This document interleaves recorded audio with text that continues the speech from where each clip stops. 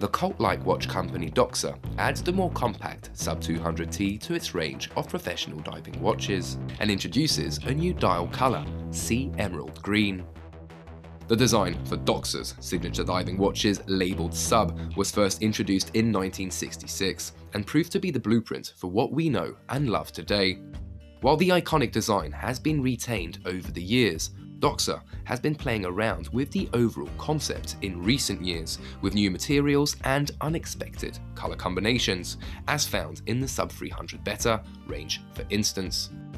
And today, it's about exploring different sizes. This all-new sub 200T series comes in a smaller stainless steel case, in line with the current trends for more compact watches.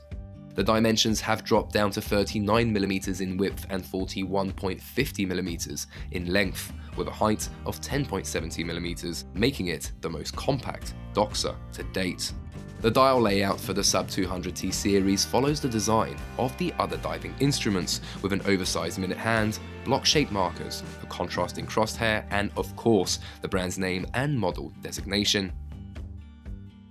The 3 o'clock marker makes way for an outlined and beveled date window, which reveals a white disc with black numbers. In terms of colours, Doxa sticks to its usual set of tones, such as Professional Orange, Searambler Silver, Sharkhunter Black, Caribbean Navy, Aquamarine Turquoise, Divingstar Yellow, and Whitepearl White.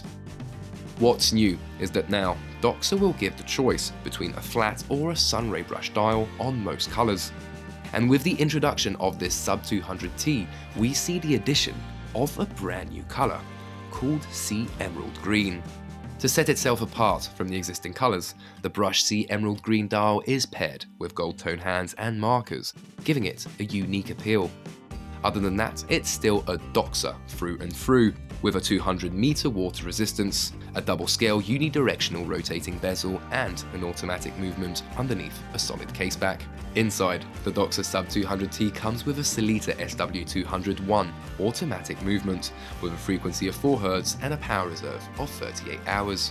As usual, Doxa offers 2 options when it comes to strapping the sub 200T around the wrist. For €1,550, you can have an FKM rubber strap.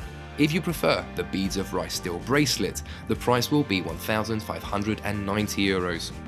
Both options are fitted to a steel folding clasp with an adjustable wetsuit extension. For more info, quick looks and reviews, check out Monochrome-Watches.com, and if you enjoyed this video, make sure to subscribe to the channel. Thanks for watching, and as always, I'll catch you guys for the next one.